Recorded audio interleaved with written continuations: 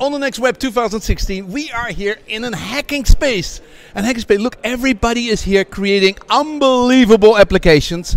And what are these applications? It's about the Internet of Things network with Laura and Winke Gieseman from the you're from the Things network, the thingsnetwork.org.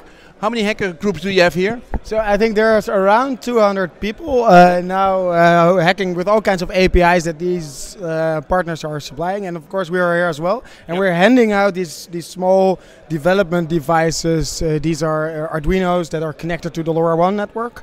And they all get that as a basic, and we're going to see some really exciting applications. How many cities are now working on the Things network? So we have 200 communities worldwide that are building these networks, and of course they're all waiting for our Kickstarter product to be delivered. How many live networks do you have now of those 200? I think it's best to say it's 200 cities that have some kind of coverage.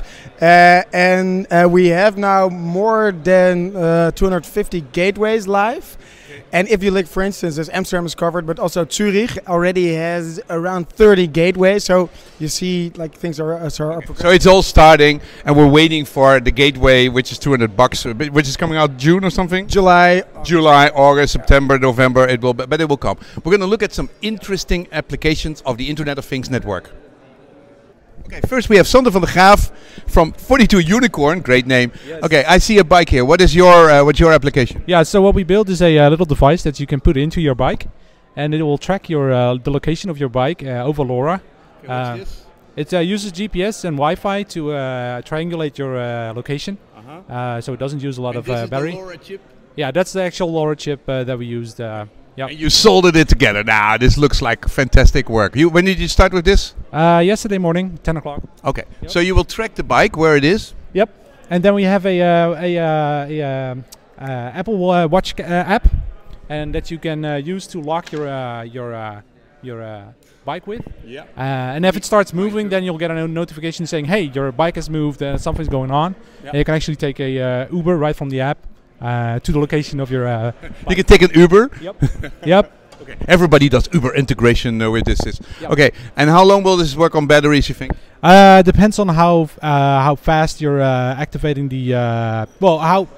Give me an easy answer. A year. Okay, a year. And total cost of this? Maybe $20. $20, and then you have a yearly fee for the back office, or you make that for free? So you can use the Things network for free, so that's good.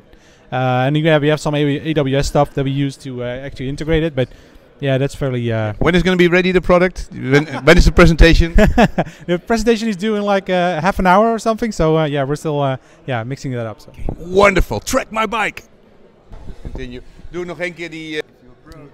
Oké, hier zien we de Smart TV demo. Dus, ja. En dan neemt meteen... we zien dus de Proximity Center, die werkt dus nu al. And you have ook een groot, you have a big dashboard where you basically show if people are behaving. Yeah. You have the Hall of Shame and the Hall of Fame if people don't wash their hands. Correct, especially the Hall of Shame. Yeah, it's nice to know if people is actually doing their stuff. Okay. When is it going to be ready? It is ready as a prototype. It actually works. We're trying to finalize and adding a little bit more features as we can. Yeah. Okay. Cool.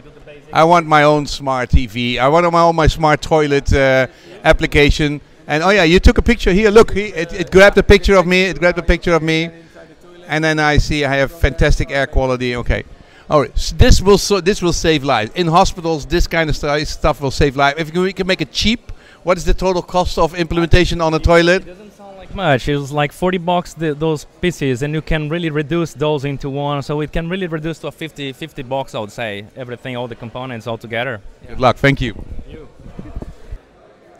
Kijk, press here for the Uber key. Can I see inside? Inside? Yeah. What's inside?